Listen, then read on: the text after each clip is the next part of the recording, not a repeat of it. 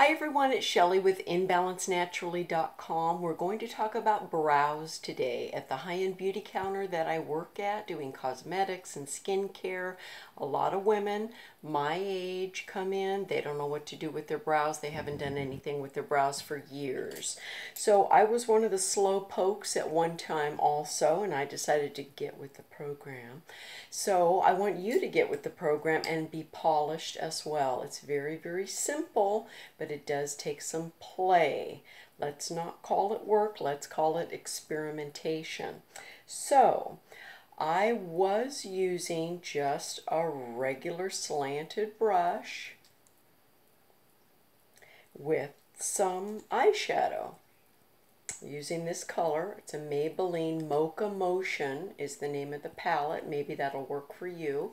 At first, I looked at the color and I thought, well, that's too light, but you really do have to experiment and put colors on your brow, especially as you age and thinking about the seasons, summer and winter. So that might work for you.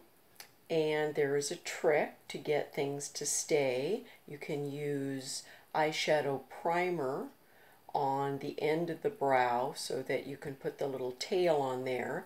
Right now I'm having glorious good luck with a Milani Brow Stay Put pomade. Love it. It comes with a great brush. It's a little bit harder than, say, the Smashbox one that I used for a while, or even one of the e.l.f.'s that I've used to really get up in there and define. Now there are a lot of brow pencils, the skinny ones, the fatter ones. I tend to recommend to my private clients who come in for makeup help, I like the wider pencils instead of the tiny little pencils that are popular for some of the younger girls now, because I don't want to spend a lot of time on my brows. 20-25 seconds and I'm done. So if that's your kind of brow, then here we go. I'm just dipping the brush into the pomade. I leave my glasses on. I'm going to groom the brow. I always do it very, very lightly, because it's not like brushing your teeth where you've got to make something happen. And then remember to use tiny little strokes. You're barely, barely touching the brow. You're not doing a Betty Davis.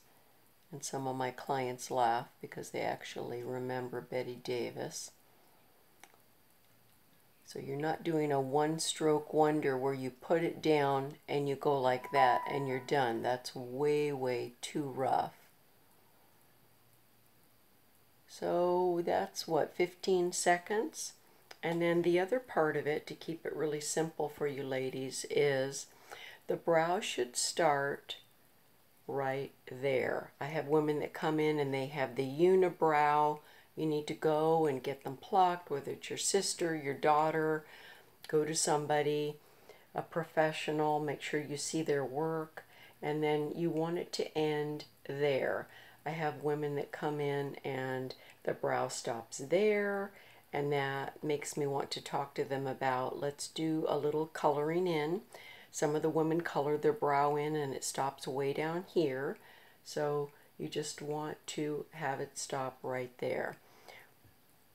So experiment with brushes. There's so many great brushes. I want to thank e.l.f.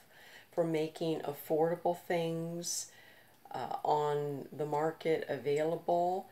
And I also want to thank Milani. They have some fantastic products. So experiment with those. And this is Shelley with InBalanceNaturally.com, specializing in natural skincare. If you have lines and wrinkles and your skin is dry and needs to be rehydrated, that's what I specialize in. Shelley with InBalanceNaturally.com, and may the goddess in you be drawn out and welcomed into your life every single day, even if you only get up to do that. Look forward to answering your questions and helping you. Bye for now.